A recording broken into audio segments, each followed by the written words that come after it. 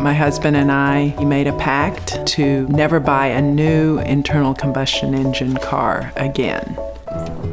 This car has to perform for the errands and chores of everyday life. This is our family car, and it's been everything we needed it to be and more.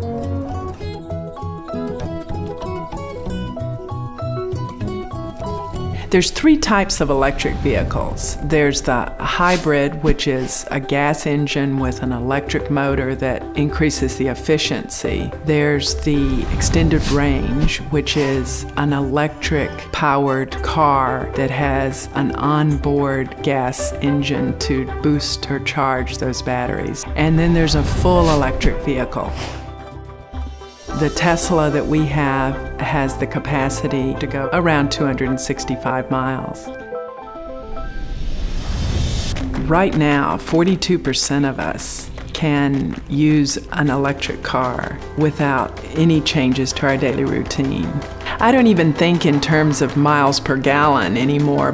The electric motor is so efficient. We've reduced our monthly gas cost by $400.